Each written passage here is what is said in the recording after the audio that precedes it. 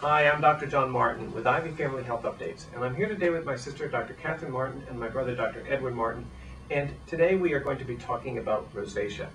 Rosacea is a chronic skin condition characterized by redness, flushing of the face, sometimes little acne breakouts, little pustules along the face, and in more severe cases, you will start to see changes in both the shape of the nose and the size of the glands and the pores.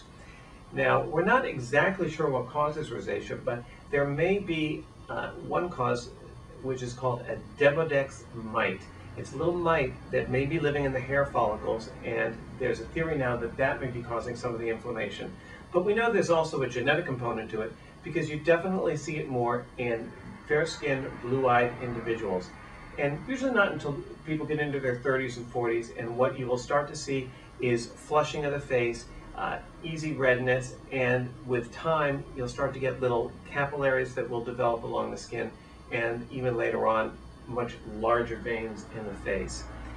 Now certainly one example would be W.C. Fields. For those of you who remember him, he had very advanced rosacea, and there are certain triggers for some people: extremes of temperature, cold or heat, alcohol, spicy foods. So if you know what triggers your rosacea, you should try to avoid those products. Unfortunately, sun exposure is also going to worsen this, and in some people, excessive alcohol consumption may worsen it as well. Because of that, a lot of people who do have rosacea are worried about being labeled as an excessive drinker simply because they have bad rosacea, and I know that some people are just concerned socially about the stigma involved with that. So how do we treat rosacea? Well, we can treat it with a topical antibiotic cream such as Metrogel or Medrocream. And what those do is they help decrease the inflammation in the glands. The other frequently used medication is an antibiotic that you take by mouth, and it's usually either doxycycline or minocycline.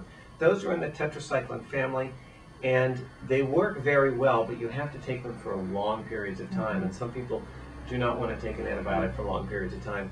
You actually take a subtherapeutic dose, so you're not really taking enough to kill any bacterial infections, but still some people don't want to take it long term. It's the same medicine we use for acne in children. And is the goal to cure the rosacea? The goal is to control. Okay. It's not a cure, it's a control. There's a new medication now called Oracea for rosacea, and that's even a lower dose medication, and it's a combination of long-acting and a short-acting doxycycline. And what I have people do is usually start on it every day, and then what you can do is decrease it, and if you tend to get a flare-up, you can increase again to every day.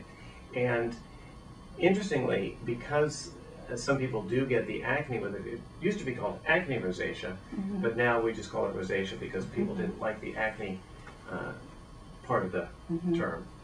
So has anyone followed up on this mite theory? Mites? There are a lot of studies being done with that, and I think that that's probably going to be a big part of the rosacea component. And what do you do once the nose is involved? Is there anything you can do to reverse that process? well, what I do a lot of now are laser treatments, and what the laser does is we use an intense pulse light to shrink down the vessels, and what that will do, it'll decrease the inflammation component to the skin. It will also decrease the redness and the flushing that you will see when you have any of your triggers. The other thing you can do, if someone develops a rhinophyma where you get the big nodules on the nose, with a CO2 laser you can actually sculpt those down and get a fairly normal appearing nose once you've done that treatment. So what we're going to do now is going to just show you a demonstration of how the laser works and how it can help decrease the redness in the face for patients who have rosacea.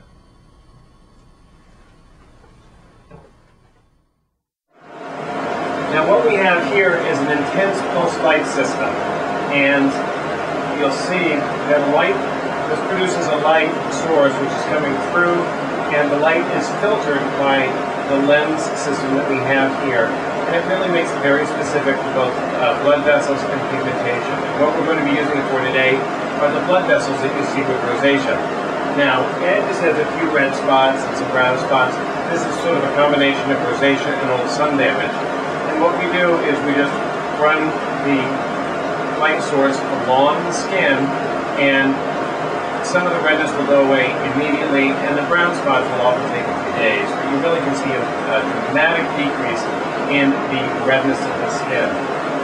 I'm going to put on my glasses too, because it's very, very bright. And you just tell the person to close their eyes. And what we do is we just run the laser along the skin.